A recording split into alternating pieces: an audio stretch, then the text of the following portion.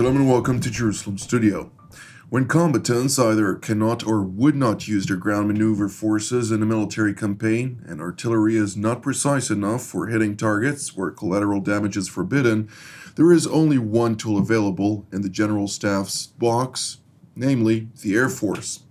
Offensively by fighter bombers, helicopters, and unmanned aerial vehicles, defensively by anti-missile systems, and through persistent and time-critical intelligence collection and mission overwatch, the Israel Air Force has proven itself as the go-to branch in the IDF. This is the popular view, and in order to find out whether it is also the professional one, let's turn to two senior veterans of the IAF, one who dedicated his service to flying, and one who was determined to intercept whoever and whatever was flying with unfriendly intentions. Namely, Brigadier General in Reserve Doron Gavish, who is the former Chief of Air Defense of the Israeli Air Force. Thank you for joining us, General. Also, Colonel in Reserve Reuven Ben Shalom, who is a cross-cultural strategist. And I can go through an entire list, but let's focus also on the relevance, an IAF pilot, among others, and of course our TV7 editor-at-large, Amir Oren, host of Watchman Talk, Powers in Play, and so much more. Amir, take it away. So there are three components in the Israeli force buildup. You have offense, defense, and on defense.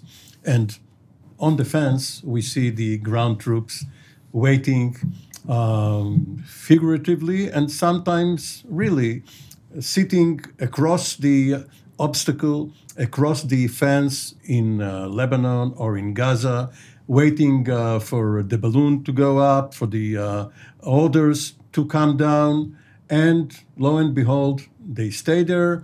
Of course, they have their own deterrent power, but their masters, both the political echelon and the General Staff, prefer to use the Air Force. And the Air Force, obviously, is being exploited both for hitting targets very precisely. We have seen the bombs go into a certain room, in a certain apartment, on a certain floor, rather than collapse the entire building.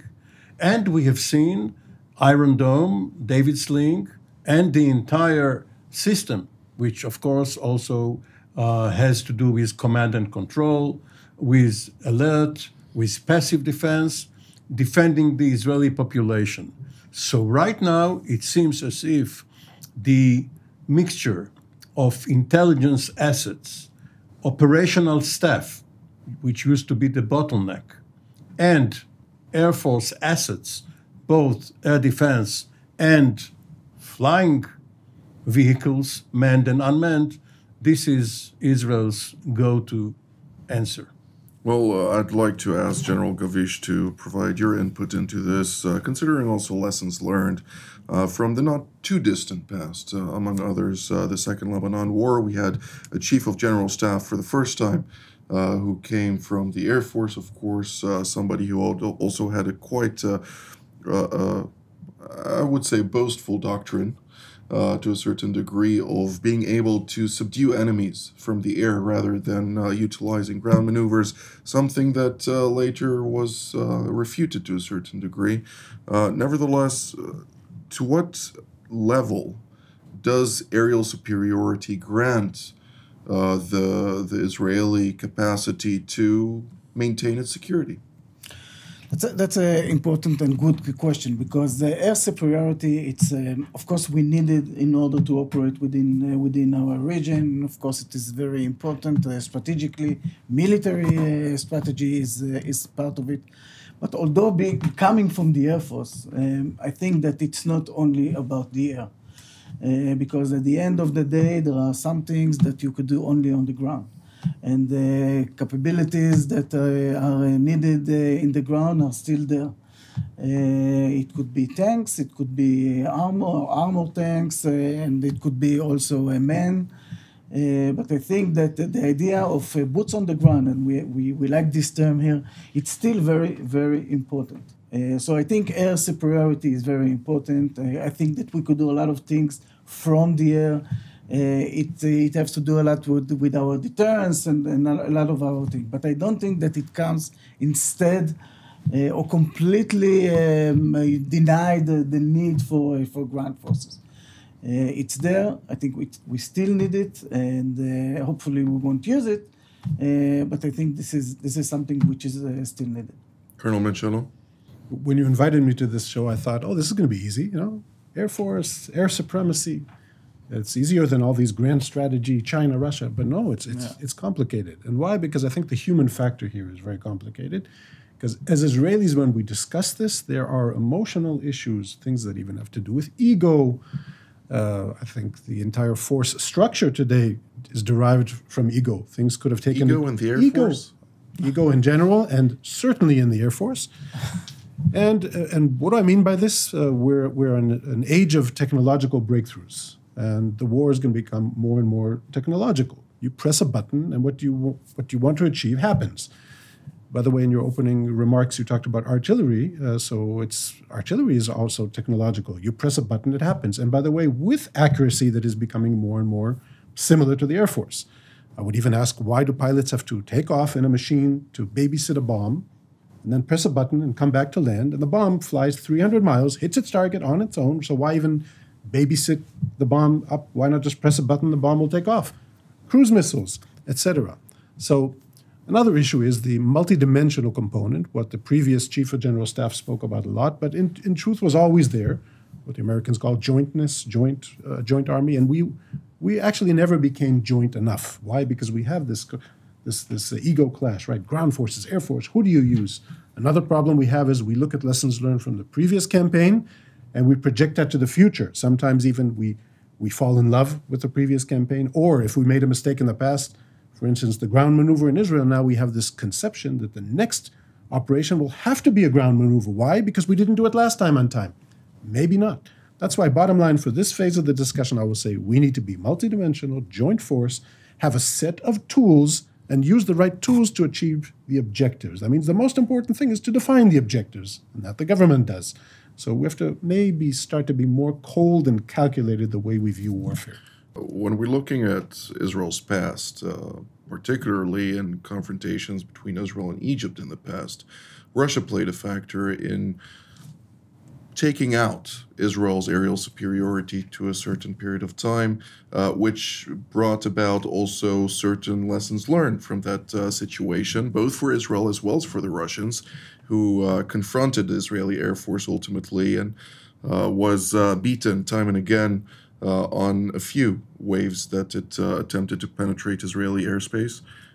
Tell us a little bit about that, and to what degree are those lessons currently implemented vis-a-vis our northern sector? So it all started with Adam and Eve and the serpent, but a few years later.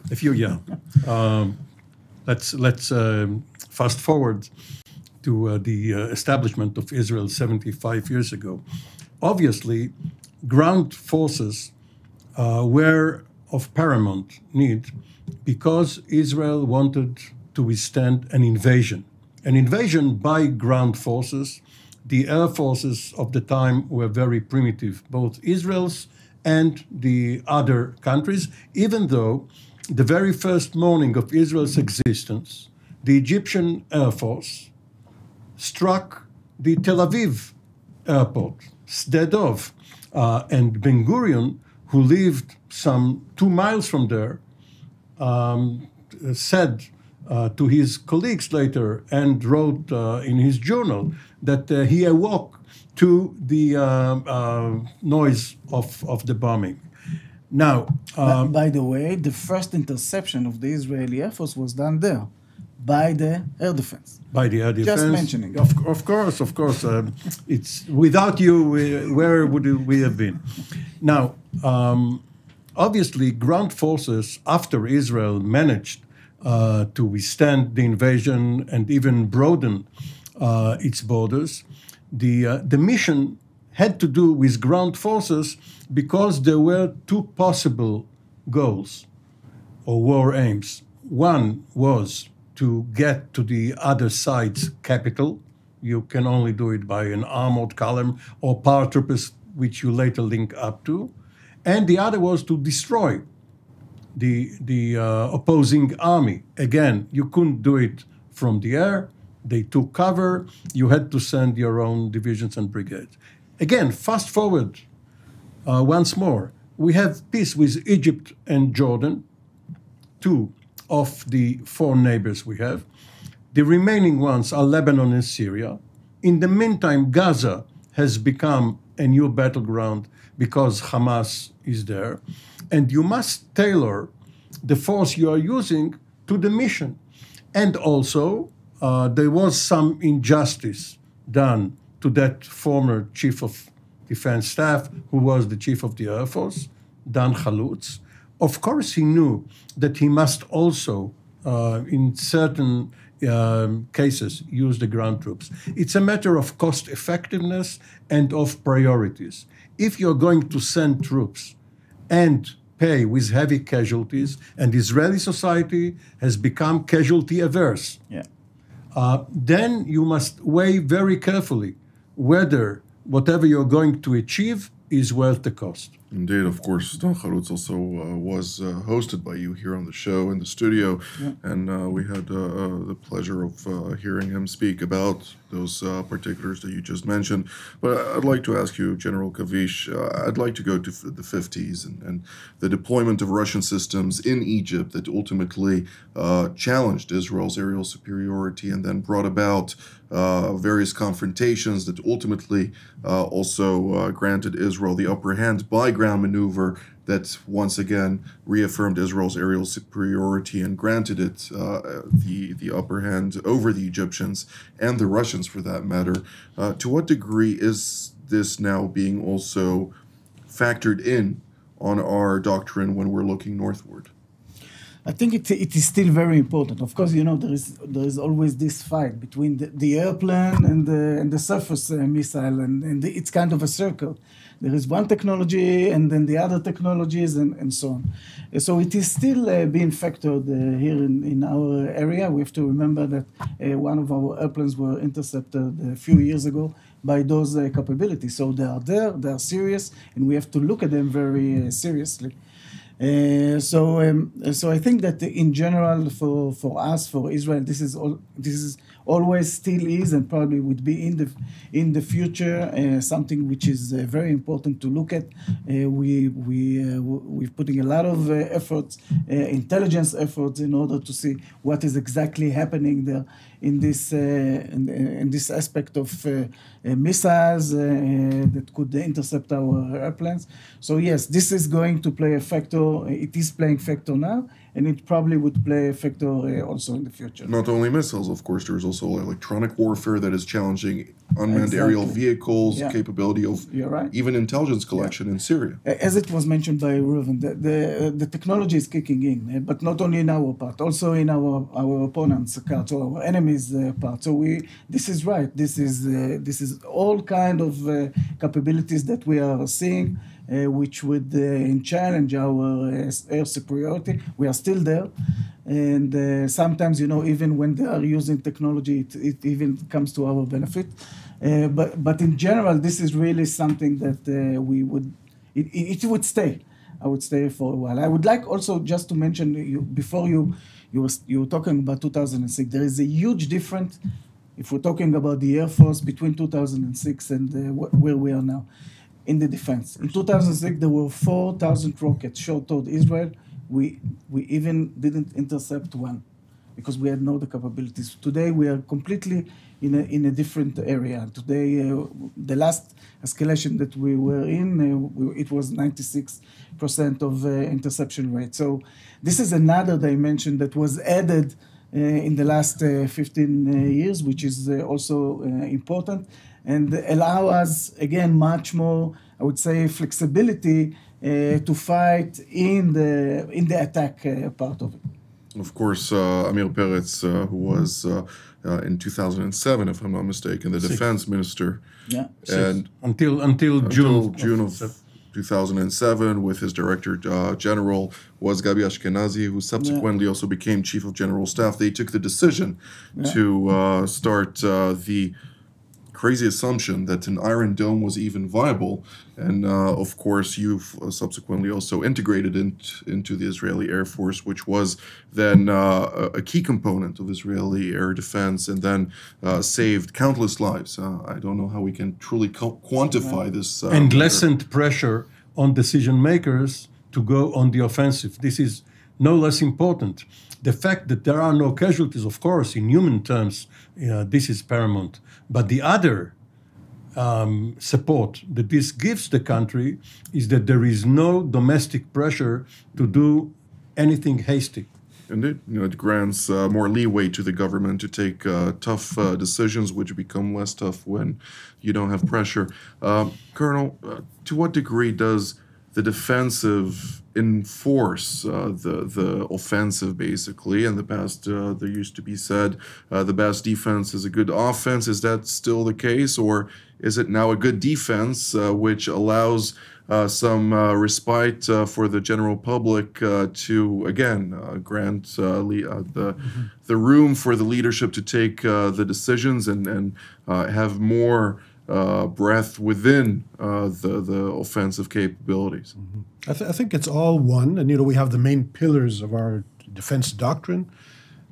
Probably one of the most important is deterrence. Even pushing away all conflict, making the other side think that it's not even worth it to hit us. So I think we can see it as one. And if it does happen, we want early warning. And if we have early warning and we're fast enough and we're strong enough, then we can have a decisive victory. So all these things tie in together. But what is the most important component of our defense doctrine? Resilience, I think. So this ties into what we discussed now of our more sensitivity now to fallen soldiers, maybe too much, by the way, for a military, and the resilience of the people themselves. And by the way, we can be the way we are now because of these systems. I view the whole way we promote ourselves during the years as cultural. And why do I say this? Because even the people developing these systems, they come to this with a cultural approach, an organizational culture approach, breaking down the barriers, understanding the need, doing things faster probably than anywhere else in the world, I think, as far as understanding the need, building it, fielding it. Another issue is international cooperation, something General Gavish has been doing for many, many years. That means you have the technology, that's nice, but getting together with mainly our American partners and building the strategy and doing the exercise and the lessons learned, I think there's an amazing, amazing development there. It's miraculous. I usually don't talk this way, right? But it's only technology. No, it's miraculous because of what the people put into it. So altogether, we have this ability now. When we use the word supremacy, I think that is one of the key factors of our defense strategy in general. Supremacy. That means we are cutting edge. We're the best at what we do, from cyber warfare to air superiority. And I think probably because we have no choice. That means our culture evolved like this because we have no choice, because of where we are in our history and everything. We have no choice but to be the best, and our enemies have to know we're the best, which factors into all the calculations. Sorry for all this lecture, but... Let me make 2 points, please. The first one is that the Air Force doctrine, which obviously impacted the entire defense doctrine, used to be only offensive. And one of the reasons, the cultural reason, of course, was that the Air Force leadership was composed of fighter pilots, jocks, aces. But the other part was that this was the economical way to go. Rather than invest 100 million shekels in concrete shelters, you don't even know whether the enemy will attack you when. Rather than do that, let's put it into an F-4 Phantom, and it can be very versatile, go from this front to the other. Yes, but when we look at the Israeli landscape, and I think geography is very important here to factor in, there is no strategic depth of field. No, but when we look at the strategic depth of field, as you said, even the Bar-Lev lines that were tried to be implemented in the Sinai Peninsula, only how much was it? 8 to 10% was ultimately accommodated, fiscally speaking, into those defenses. But this had to do with a war of attrition. This is something else.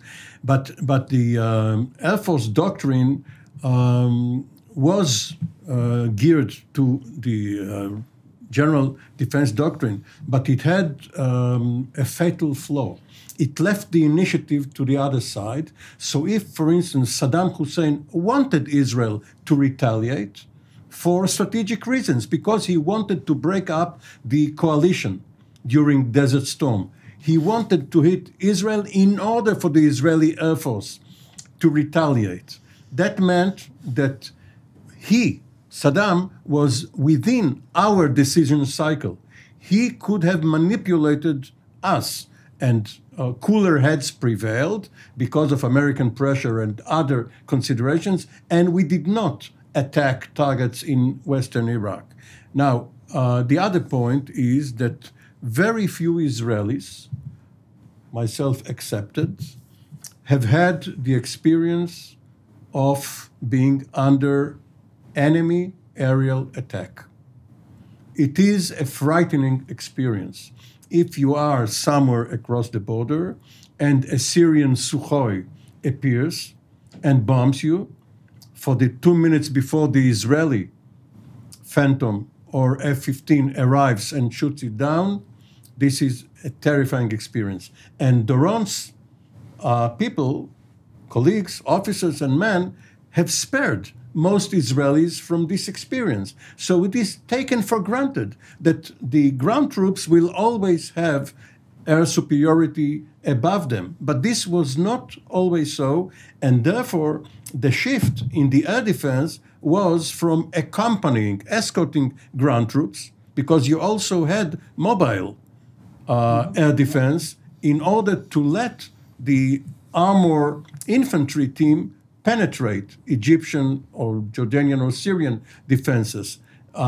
You have been so successful that people forgot about this mission too.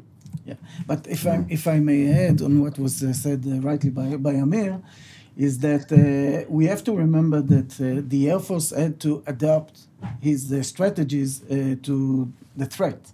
And what really was changed is that in the last 20 years, we saw it in 2006 again, our enemy changed his strategy. They understood that it would be very hard to fight against us, against airplane to airplane. They still remember 1982, which I think the score was 100-0, something like this. Interceptions of Syrian airplanes and 0 Israelis. So they wanted to find a different way to attack Israel. And then the missiles became something minor on their strategy. And we had to develop our strategies, our doctrine, and some of our defense systems to this threat. So I think that in the past, maybe if you would ask Israeli Air Force veteran, he would speak about attack. But things are changed today. Today, everyone understands that also within the Air Force and within the IDF that it's all about offense, defense, alert, intelligence, and deterrence. I mean, this is really the full package. And I must go, and I must just mention one thing. You said before about the best defense is offense. So and you are a good basketball player, and I'm a fan of basketball. I always say that the best offense is the win start in the defense. So I think this is also depends on which league.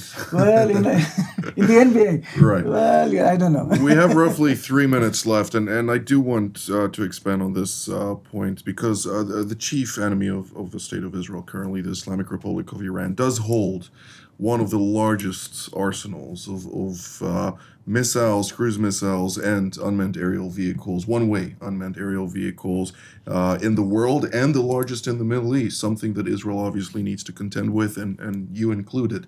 What is currently the biggest point that needs to be focused on? No, I think, you are mentioning Iran, and of course Iran is our strategic threat, and we must look at it as such. Israel is really looking at it and basically building his strategies. And then if we are talking about the defense strategy, we have to remember that Israel have this concept of multi-tier defense. This is designed exactly for those things, the Arrow 2, the Arrow 3, the David Sling, and also the Iron Dome. So this idea of multi-tier defense was built exactly for this threat. So this is something, the first thing that we are looking at. The second thing is really the strategy, and we mentioned it before, and I think Reuven was fully right, that we need the basket of tools. So, and mainly with Iran, we have to make sure that we have the full basket for offense, defense, special forces, cyber capabilities, all of those things. So yes, Iran, it's a major threat, and for sure we are looking at it, and the idea is really to build a basket of tools and capabilities. Colonel Ben Shalom. Our strategy, it should be and is, I think, full spectrum dominance from cyber warfare and intelligence, and our Prime Minister says it very clearly. We know everything, right? And our ability to defend this multi-tier concept that, again, Doron has been working on it for years. That goes to all fields, full spectrum, the ability to defend and attack. But even though we talk about air supremacy and all these technologies, bottom line, Golani Brigade, our soldiers are still needed. Super important. Super important. They're going to be, by the way, our heroes in 15 years. There will be no pilots in 15 years. No need. We still will have Golani and Givati infantry warriors because we need all that capability. We need also to be able to put 200 of these soldiers, fly them to 1,000 kilometers, and do whatever needs to be done and come back. So that's, I think, our philosophy. Until all pilots become panelists, because they will retire and have their experience to share, Israel must conserve its force. The time when wars and campaigns came only every 8 or 10 years is over. So if it's every year or every couple of years, Israel must use its force, air and ground, very judiciously. Indeed. Well, this is all the time that we have for today, so I'd like to thank General Gavish, Colonel Ben Shalom, and Mr. Owen for being part of today's panel. I'd like to thank all of you at home as well. Until next time, Shalom.